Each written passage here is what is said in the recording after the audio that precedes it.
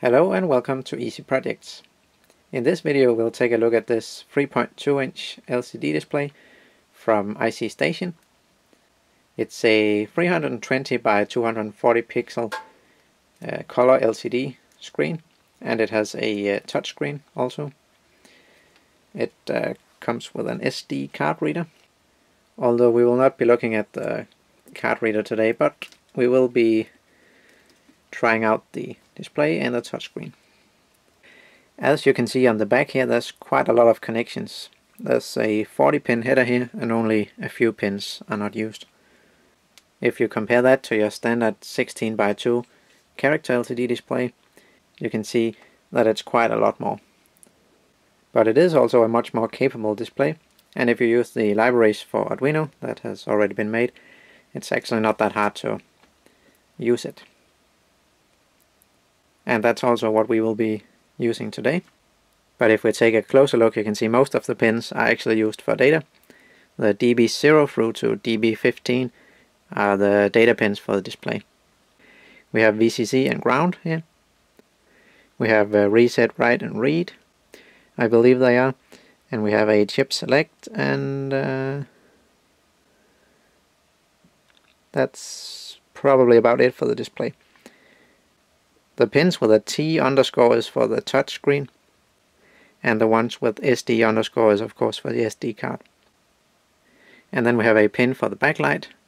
You can give it 3.3 volts, or you can use a PWM to control it if you want to be able to vary the brightness.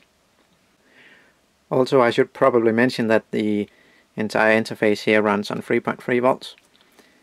So the Arduino DUI is a good choice because it runs 3.3 volts, and it's a much more capable processor than on the Mega, for example. That said, though, you can get shields for the Arduino Uno and Mega, so you can use this with them. They will have inline resistors to limit the current, and a regulator to regulate down to 3.3 volts. Anyway, I wired this up to test it, and I didn't bother to unplug all the wires, again, because there's quite a lot of them. But we will take a look at how to connect these when we look at the software, which I think we might just do now. So to test this display, I've been using the UTF-T and UTouch libraries made by Henning Carlsen, and you can find them at rinkyDinkElectronics.com. You'll get the link right there, or you can just search for UTF-T on Google. That will take you straight to his website. And once you have downloaded the libraries, you just unzip them into your libraries folder in your Arduino folder. You can see I have them here, UTF-T and UTouch.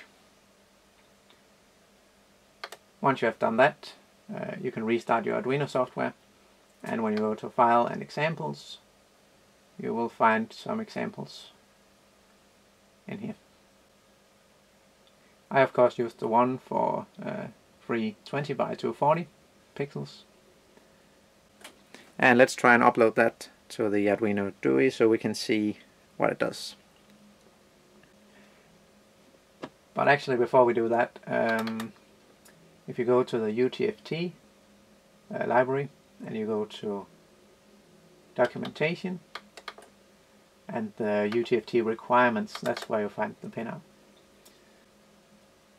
And you can see here for the Arduino Mega and DUI, you just connect the pins like this, and they will be labeled both on the display and in here, so it's just to connect wires. That should be fairly easy. And for the touch screen, you can actually set the pins individually, so you don't have to follow any specific pin out. But we'll get back to that. It takes quite a long time to write the sketch to an Arduino DUI for some reason, even if it's a small program. But it looks like it worked. You can see we have some thing on the screen here. Let's just remove the plastic here. So I'm trying to avoid any reflections, but it's not that easy. But you can see the display is nice and crisp. It's the pixels are very sharp, and The colors are quite good actually. It's also okay if you tilt it this way. If the, yeah, it actually doesn't look that good on the camera, but yeah, you can see it's, well, it gets a little bit dim on the camera, but it actually doesn't do that in real life. Oops, that was just me messing with some of the connections here. I'll just reset it. But if we do it this way though, yeah, that doesn't show up either. But in real life, when you look at it and tilt it up and down, yeah, you can see it there. It messes with the colors. But the other way is good. So that was the demo for the screen, and now we'll take a look at the touch screen. I'm uploading the example called Quick Paint. That's simply just, you can just paint stuff on the screen. I think this is what best shows the resolution of it. If we take a very tiny point, you can see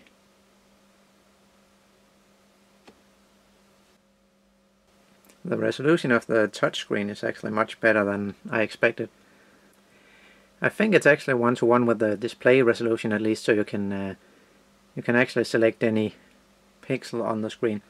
Of course, that would require the calibration of the touchscreen to be exact, but which by default it is not. If you can see, if I touch it with a pin here, you can see it's slightly off, just on top of the pin. It is not a capacitive screen though, so everything will work. Your fingernails also, and a pen or something. You just have to be careful not to scratch the screen, of course. So I must say it's some really nice examples that Henning has made for these displays. His UTF-T library works with a lot of different displays, by the way. I don't know about the touch, whether or not that works with any display. If we take a look at the UTF-T program here, you can see some of the function names, and you can also find this in the documentation, of course.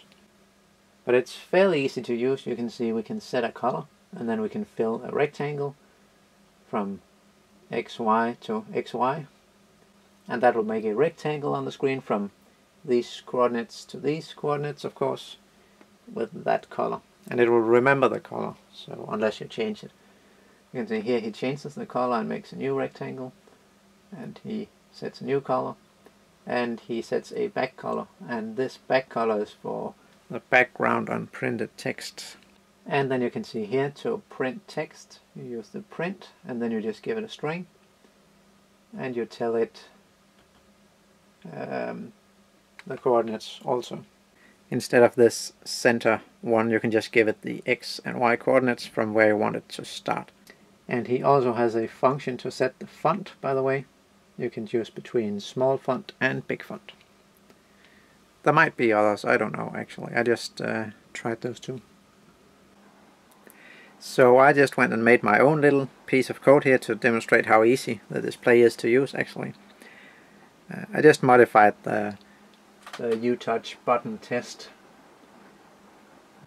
We create a UTF-T object, my GLCD, and a UTouch object, my touch, and these are the pin numbers for the touch. You can find the pin names in the H file if you look at the UTouch library, or in the documentation, I'm sure.